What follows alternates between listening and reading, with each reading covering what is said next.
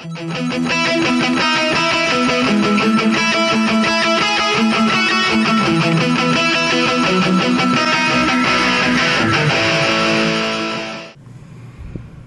everybody, this is Shane R. Monroe from Review Lagoon and NVidia Shield Zone. We're going to be looking today at the Chinese GPD knockoff handheld Android, but it looks like a 3DS device. Right, so first of all, you have fantastic things like this box, which in itself is a work of art. You get some sort of Chinese wisdom on the back. You get this weird logo on the front, which doesn't mean anything, I don't think. Now, I've already pulled this thing out, so this isn't a proper unboxing. But inside the box, you get the regular stuff. You get a little micro USB charger, probably a cheap, crappy charger there. Then, of course, the unit will open in a minute. Inside, you actually get a set of screen protectors, which is cool. And then a very, crappy English type thing that kind of gives you an idea what's going on. And some good English. GPD protection to fix card. I love the interpretations. That kind of gives you an overview of the device. Yeah, we don't need that. And ditch that. Oh, look at the actual unit itself. So this runs about 160 bucks from your favorite importer. I've seen it cheaper, I've seen it more expensive, but essentially this is what you're looking at. Now, if you're thinking, my goodness, that sure does look like a 3DS, you're right. Let's see if I had my 3DS in here to throw out real quick. Got my kid's Pokemon. And so, yeah, you could probably be fooled at first look. What do you think? Alright, well, that's enough of that. So let's take a look at the unit. So back here we have the R1 and R2, L1 and L2 buttons. As you can hear, they're very clicky, which is kind of annoying. They're not what I would consider the greatest buttons. There's a micro SD card slot. There's a USB charging slot, as well as a data slot that you can access the card, and HDMI out, which is very cool. Headphone jack. There's absolutely nothing on the sides. There's some strap holders, and of course you have to have Morkies barking in the middle of my any of my videos. No cameras or anything. You'll also notice there's really nothing on the bottom, nothing on the side. It looks like there's a small microphone port right here. So you open this guy up, and that's where it stops being a 3DS, and it becomes something more. It becomes this great Chinese knockoff 3DS-looking Android device. So what we have here are two analogs. These feel very much like the PS Vita's analogs. They do not push in. Instead, the buttons for L3 and R3 are here on the side. Kind of weird. But these feel like PS Vitas with slightly lesser quality. Let's see, we have your standard fire buttons over here, your face buttons, you've got your D-pad. The D-pad's not bad, but it's not great. It's an average D-pad, which is better than a lot of D-pads, quite frankly. Start and select, a back and a home button for the Android functionality. Volume rockers, power, a function key, and a game mapper control, which we'll try to look at later. A couple of speakers here. Matte finish kind of hides the fingerprints fairly well. And of course you've got the screen, which we'll see more here in just a minute. Again, this is a cheap Chinese knockoff. You can already see I've lost one of the rubber thingies. It's going to make me mental. But the hinge is actually multiple position, just like a 3DS. The hinge is actually fairly strong. I mean, there's no real wiggling in the screen. It feels fairly durable. Alright, so what we need to learn the most about this machine is it fast enough to run a multitude of emulation and Android games, and is the screen great? Those are the real things you're going to look for and pay for in a device like this. There's a little creak. I guess you can't hear it now. There's a little creak in the plastic. Like I said, this is not super high grade stuff, so keep in mind when you're paying for it, it's not a $200 device. It's more like a $140 device. So, with the power button, I think I shut it all the way down before. Alright, and I'm going to try to do my best to, I'm going to go ahead and bring the lights down here a little bit. Bring us a little closer in on the screen. There we go. Hopefully you'll be able to see it better. Here, let me move this. I want you guys to be able to get a good idea of the screen quality, keep the reflections off. I'll tell you what, of this whole product, I am most impressed with the screen. It's very, very clean, it's sharp, and it's bright, as you'll see in a few moments here, as soon as it's done booting up. This is a nice cold boot. It does go to sleep, it does suspend, so you don't always have to go through this. Battery life is actually pretty good. I've only had to charge it once or twice since I've gotten it. So it's pretty easy on the juice, or it's got a really big battery. Oh, and so there you have it. That's why it was powered off. Alright, well, we'll just quickly plug it in. This is what you get for not planning your reviews properly. Alright, so now we're back to charging. So, who's this device for? That's the first question. For those of you who maybe were in love with the Shield tablet, or the Shield Portable, you're looking for an emulation device, you're looking for some basic Android gaming, and some classics, you're going to be in good shape. What this also does is it also allows you to game stream. So if you've got a really nice, or more dogs barking, yeah, this is the life I lead. So as you can see, the screen is actually very nice. It's very bright. It's clear. Let me see if I can get you a good shot of this screen while my dogs are barking. Okay. The letters don't look mushy at all. It looks very crisp. These very, very small letters, you can actually read. You know, it's probably pretty hard on the camera. Now, I have done a little bit of aftermarket modification on this thing in terms of adding some new software, but I'll try to point out some of the differences myself of what I've changed and what is built into the system. Sorry, the barking dogs make me crazy. Give them something else to do. All right, so essentially here on the main menu, this is their own custom launcher. This is Android 4.4. This unit has 32 gigs of memory, and of course the TF card has, I have a 64 gig card in here as well.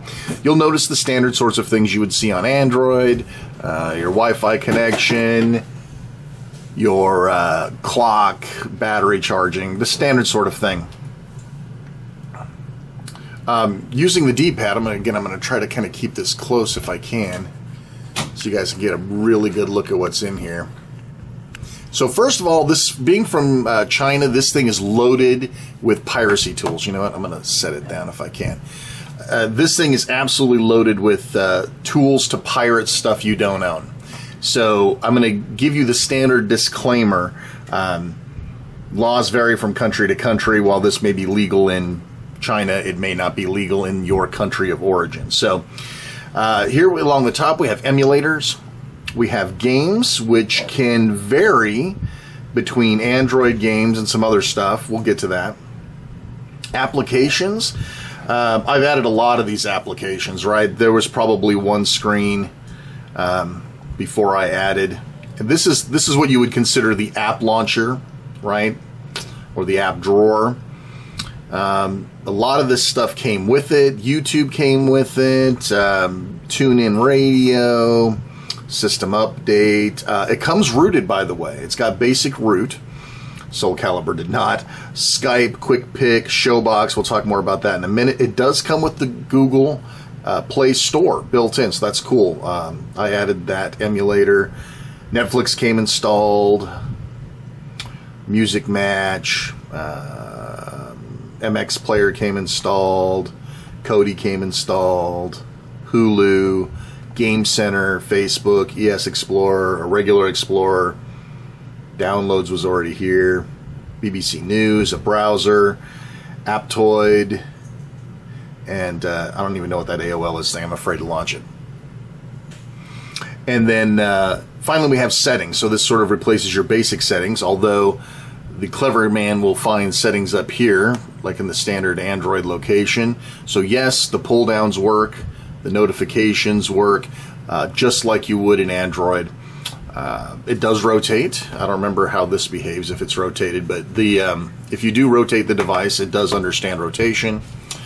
Let's see. So settings, there's all sorts of stuff that comes with it. It comes with a little video guide, which I thought was kind of cool to kind of introduce you to the features of it. Right. So it's sort of a sales pitch trailer. So they're going to tell you all about it. Yeah, who cares? That's probably why MX Player's on. So you have a back button, home button. All right, the home button will take you to whatever screen you're on. And yes, you can use the touchpad. The screen is a touch control, so you can go in and monkey with your brightness, things of that nature. So it goes up, it starts to wash out when you get too bright, so I like to kind of keep it a little low. There's parental controls, basic system information, yeah, what you would expect to see. Storage, it'll tell you what's on your internal memory, as well as your, they call trans flash, which is just micro SD. All right. So applications are applications. If you have Android, even if you have iOS, most of these applications are just regular old applications. We'll look at a couple more specific ones in a minute. Games, we start off with a handful of Android favorites, Riptide GP2, Beach Buggy Racing. There's a handful of these, and like I said, some of these are Android games, and some of them are like emulated games. The emulations hides very well in here. You don't tend to see the emulation as it's going around. There's a couple of things here, though, that'll be interesting for us to look at. This playable and gamepad assistant. We're going to get back to that. And finally, emulators, the venerable Happy Chick, which is the all-in-one piracy tool with emulation, which, you know, probably steals all your data and sends it to China. And we have this KO Game Box, which is something that's actually kind of cool, and I might actually export this app so I can try it on some of my other devices. And it comes with the free PPSSPP emulator. Of course, I've got the full version, the gold version. Now, down at the bottom, you'll also notice that this is download area. If you go to arcade, there's yet another curated list of games. These are all using, I think, Final Burn Alpha. So the only thing you're going to see here are probably Capcom games, you know, the ones that people tend to like, King of Fighters, that sort of thing. When it says arcade, it doesn't mean Donkey Kong and Pac-Man. And you do have the ability to add items to this menu. And you can also, well, we'll get to that in a minute. Right, but if it doesn't work with FBA, it will not launch from here. So if you went and got Robotron or Pac-Man and stuffed it into the correct folder, it would show up on here, but it wouldn't run. So there's probably some way to go in there and hack it to use MAME instead, but I don't know. I haven't played with it that much. Next up is N64, and so of course, again, these are all, you know, nice and illegal ROMs that they pre-install for you. Very nice of them. So we'll look at some of these more specifically later. Super Famicom, so essentially, you know, Super NES. And again, a lot of the venerable favorites are here, already pre-installed. You don't have to download it.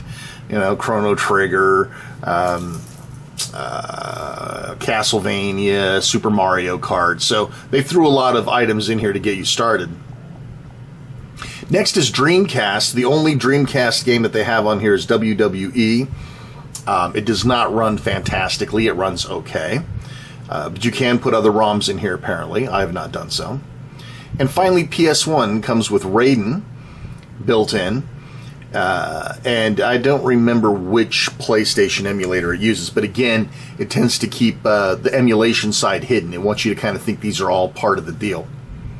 So you can also change between whether you're looking at your flash, your internal memory, or your TF card, right? So there's also these same folders exist on your TF card, so you can automatically map these over. So that's kind of cool. That's a neat little thing.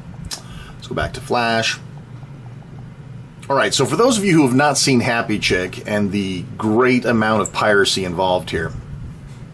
So Happy Chick is a, don't worry, it'll rotate back.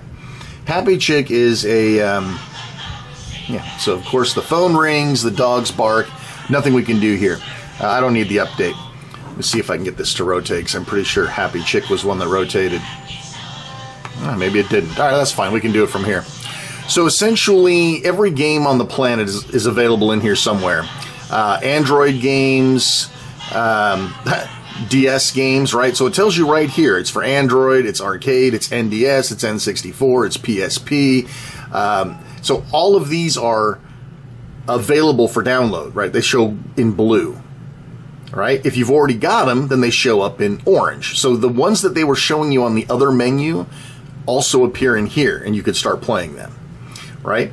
But to show you just how easy the piracy is here, there's no going and searching for ROM sites or any of that weird stuff. Literally, you can just hit download on Super Mario 64. It'll ask you where you want to download it from, and you push the button, and it downloads it. Next thing you know, it'll come up and say start. And you play it. It's really just that easy. So it's really what I would consider sort of the ultimate piracy device for those of you who want to be emulation junkies and pirates at the same time. If you don't own the game, whatever. As you can see, right now it's ready to start, so I can hit start. And it launches the game. All right.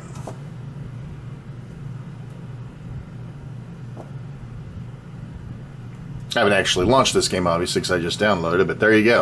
Let me turn the sound up a little bit. Hello. There you go. See? All ready for you to play. It's crazy what they can get away with in China. So we're going to hit home. So Happy Chick has pretty much everything in it. PPSSPP is the same as you've played it on Android, not really anything to go over there. But let's look at this KO game box. This is yet another interface to piracy. This one's not quite as well organized. But you can see here, it automatically detects the system as an Xbox controller. So Android picks it up and uses it. So anything that can use an Xbox controller is built in and ready to run. So you've got different categories, you've got series for you, as well as games that have just been added to the system, and of course some basic settings. You check your storages. Again, this thing was piecemealed together with pretty much every single possible way that you can pirate software. So, like for example, let's say we go back here and we look in role-playing, for example, right? So they've curated a list of role-playing games. Now, these are not built in, but of course they'll download and you won't think twice about it. Final Fantasy, there's titles you've probably never heard of unless you're a big Japanese game playing fan. Dead or Alive is on here. It's nuts. So if you go down to like the series, right? So this is Arcade Games Top 10. So they've got, 10 different, games for you to choose from here. Raiden's already installed, etc., etc. So it really shields you from the emulation hassles. All right, and then of course you've got, like retro, which is funny because check out some of the offerings here. So retro to them is Pac-Man World 3. Yeah, so a lot of this is clearly not retro. A lot of it's PSP gaming, Little Big Planet. And again, you can just download all this stuff, if your conscience and your legal. Oh my goodness gracious sakes alive! Now my phone's ringing. You're very tenacious, you know that.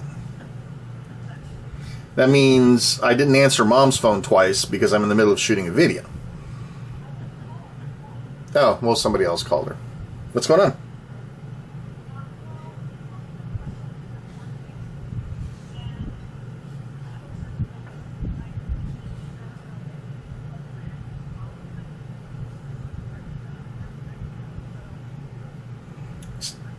Have you tried plugging it into the computer? Alright, well, let me finish my video and I'll run something over for you. How about that? You can't live without your phone. Alright, I'll talk to you in a little bit. I love you too. Bye. So now I get to edit. All right, so yeah, so there's also, trust me, you could sit here all day and poke through the endless amounts of stuff that they give you to pirate. Untold Legends, you recognize all this stuff, I know. Bomberman, and again, like I said, they conveniently hide it all behind these interfaces, right? All right, so let's back out of here. Sorry. Let's back out, let's back out. Yeah, I'm sure we want to quit. So as you can see, these are all just bolted together. So if we go down to arcade, there's really not much to see here. This is just Fireburn Alpha playing standard gaming, you know, standard SNK Capcom games, right? Cadillac and Dinosaurs, you've seen it a million times, right? No big deal there. N64 runs extraordinarily well on here. So just as an example here, I'm going to pick something that's not going to get me my video, get Nintendo pissed off at me, so I'm going to run Ridge Racer. Oh, I saved my game from last time. So here, as you can see, it runs very smooth. Sorry, I'm playing from behind the camera, so you'll have to forgive me. But it's nice and loud. It plays very, very well. Like I said, N64 plays great on this hardware. And the speakers are actually quite loud, if not a bit tinny. Okay, so that actually plays very well. So N64 is a good platform to play on here if you're interested. Of course, Super Nintendo, of course, is absolutely great as well. No problems here. I'll just run a Batman game. Again, I'm not going to run Nintendo games because they get all pissy. Alright, so again, it picks it up as an Xbox. And of course, most of these games are, you know, 4x3 orientation, so. And, you know, you got the start buttons down here at the bottom, so. As you can see, it works very well to play. Let's see if I can get into some actual game here. Now, a lot of these emulators will be in a little bit smaller screen. I'm not sure if they do that for speed, as you can see. But again, you know, this is a 4x3 game to begin with. As you can see, it plays great. It sounds good.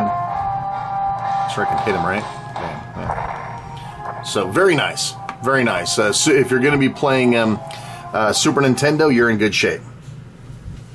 So you're probably more interested in things like Dreamcast and PlayStation 1. So let's take a look at the Dreamcast emulator. Of course, Dreamcast is one of the great cult classics. Can you make more noise while you're behind me, please? This is how I have to do videos. With noise, dogs barking. Alright. So this is, what, WWE, I think. We'll find out in a minute.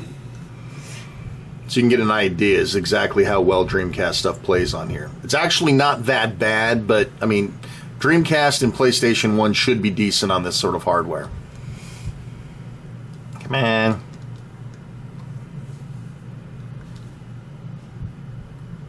Gotta wait. Oops. Didn't want that. Over an intro, an intro, an intro, an intro. Yes, move along.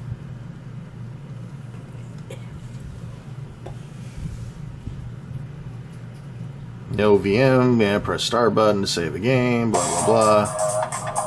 Alright, so it's got some video playback at the beginning. I'm going to do arcade mode. Just pick the defaults.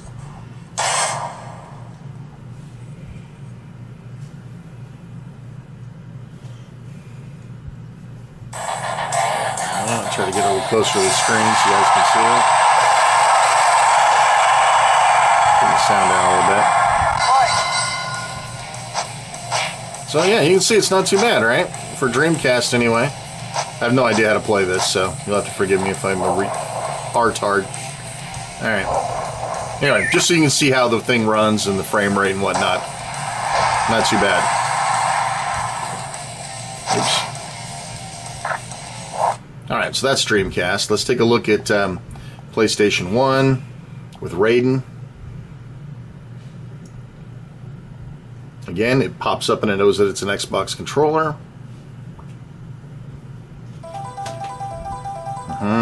Moving on. And PS1 looks just fine on here. I think even the more demanding ones will be fine on here. I haven't gotten anything super high-end on here yet, but for the basics, it plays just fine.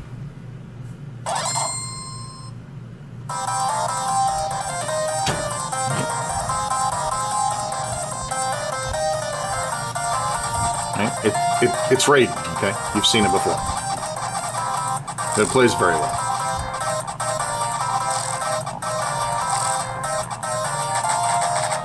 Alright, good enough. Alright, so that takes care of the emulator section. Now we get to go on to games. So let's take a look at something like Riptide GP2. This is something fairly simple to play. It's easy to see the graphic qualities. To just see what sort of unit this is. So you'll see the water effects and all that good stuff.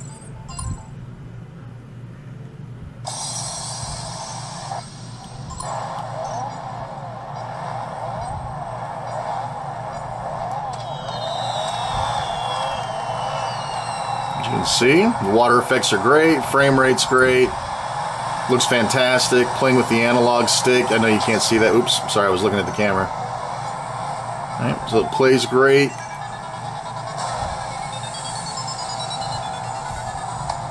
I get a jump here so you guys can see. It looks great, right? It looks just fine. It'll be perfect. Perfect for Android gaming. Yeah, we don't need to see like anything else on here. So applications, there's a full Aptoide store, right? So you do have the Google Play Store, but you also have the Aptoide Store, which is actually very nice.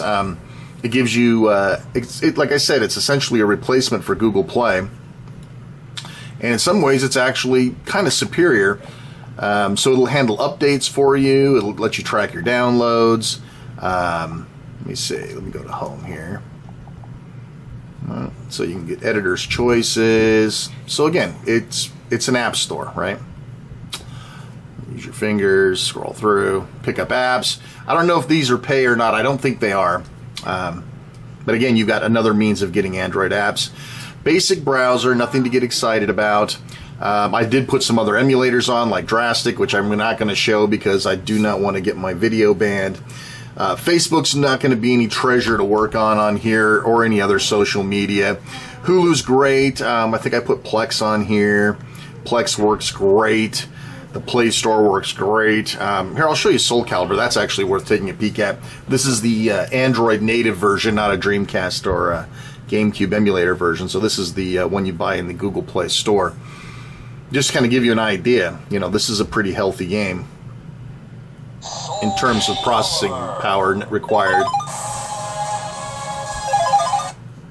To give you a little nice close screen here. The buttons, by the way, the face buttons are great. Like I said, the D-pad's not the best, but it's definitely not the worst I've ever used. Man, it looks great, right? I'll kick her ass off. And off she goes. Alright, so that's another Android game. Again, you do have some basic root. Okay, so there's a couple of things I do want to show you in here. Specifically. Okay, so Moonlight. So Moonlight is the free, non-NVidia version of the game stream. So if you have a PC that's equipped with a GeForce card, GTX type card, you can actually stream from your PC to here over wireless. And alright, so now we're in the game streaming. Let me see if I can get some light out of here. Make this a little clearer for you. So these are all the games I have available to from my PC to game stream. And we'll just go ahead and throw in Witcher 3. Game of the year, game of the decade. Alright, so what's going on right now is it's transferring control over to the computer, and the computer's setting up a streaming session, which will stream over the Wi-Fi and allow me to play Witcher 3, powered by my computer, but streaming to this device. And all the buttons match up and everything is fantastic. This does take a few moments to get started. And if you take a look up at my computer, you'll see that it's actually launching the game as well. All right, so we'll go back down here. That's what you care about. It's a really good view.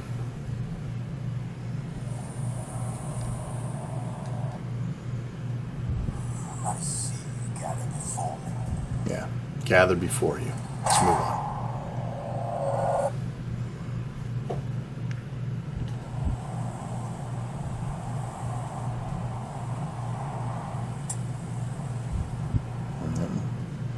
Here we go. And here we have Witcher 3, looking as gorgeous as ever. Go ahead and run around a little bit. Let's see how clean this guy is.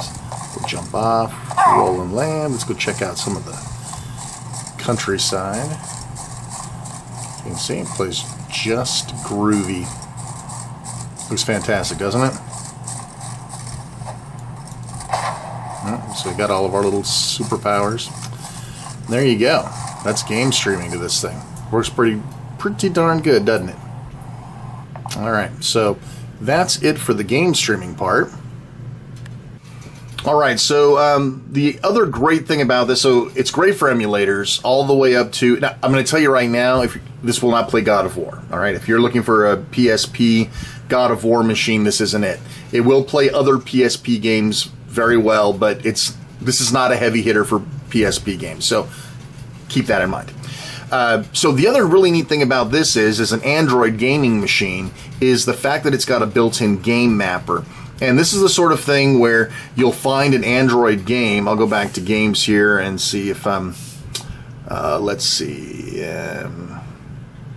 Oh, well, there was something else. There's some other things to see here, but we'll get to that in a second. So if you run a game and it doesn't support the controller right out of the box, you can actually map it. So let me turn this down here. This game did detect a gamepad. So, but I'm going to hit the gamepad mount, the gamepad button, and you can see you can actually place buttons on the touch screen. You can actually place and change to different modes. You can choose which side's the joystick. It's got a virtual analog thing here. So a lot of the things that you saw on the Shield Portable and other devices, it's fantastic because you can actually take these guys and move them around. So no matter what control system a game requires, if it's only touch, it only uses virtual controls, you can use this guy to map the controls to it and you can play it anyway. So that's really a neat selling feature. It's something I can't stress enough, being able to map controls to games that do not allow for controller support. Well, listen, gang, you know, that's about it. There's another couple of things for you to look at here. This Playable, yet another illegal Chinese marketplace to go in and infiltrate. So there's more games, things you probably haven't seen. But there's another way of getting more free games in here. Yes, quit. Gamepad Assistant. This is exactly the same thing as we saw before. More Chinese pilfering. So what's hot, the games you have downloaded, games that are gamepad specific. You probably recognize a lot of these games.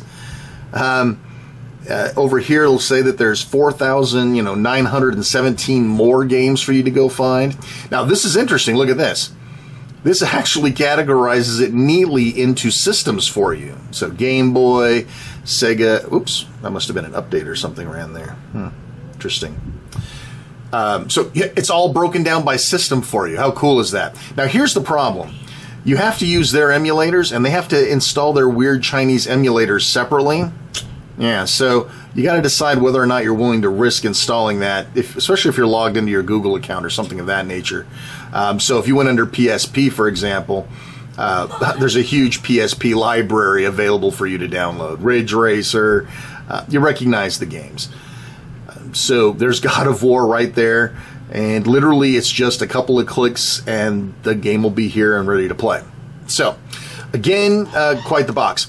All right, so this does accept external controllers. You can do OTG over this controller port, so if you want to play multiple games, plug this into your TV, plug in another controller over OTG, and you've got a multiplayer console that you can play on the TV in the hotel room, whatever. So a pretty neat device. I certainly wouldn't spend $200 on it, just from the build quality perspective, but it is definitely powerful enough to take care of your basic Android gaming. Game streaming works, plenty of emulation here. It's hard not to recommend one of these things. I mean, it's essentially in the footprint of a 3DS. You slip it in your pocket, you know, just like you could a regular Nintendo product, but this does about 10 billion times more things. It even has the charging light over here like Nintendo's 3DS. So there you have it, folks. Again, if you're an emulator, old school aficionado, if you want something to take with you, you don't want to have to drag the Shield tablet with you, it's pretty cool. The only things that I would complain about would be these nasty, clicky shoulder buttons. These are very hard to get to, by the way. I didn't talk about that. So if you do a lot of PlayStation stuff, you have big hands. Here, let me zoom back so you kind of get a feel here. Right, so if you're, you know, when you're playing like this, your fingers are kind of up, right? So it's really hard to get to these buttons back here while you're playing, especially these ones that are on the side, right? So you got to kind of lay your fingers across it and hope that you can kind of use the crook of your finger to get to that one button. Yeah, it's not great. But listen, for the type of devices, especially if you're a really lazy person and you don't want to have to download your own emulators and set everything up and find the ROMs and things like that, this is a pretty neat device. It's hard not to recommend it, especially if you can pick it up for about $150 or less. Hope you enjoyed looking at this. This is the GPD portable device. You can get it from pretty much any Chinese importer. You can get it from Amazon. Amazon sells them through third-party sellers. So, yeah, add it to your collection. I think you'll be properly pleased. This is Shane R. Monroe with Review Lagoon and NVIDIA Shield Zone. We'll see you next time.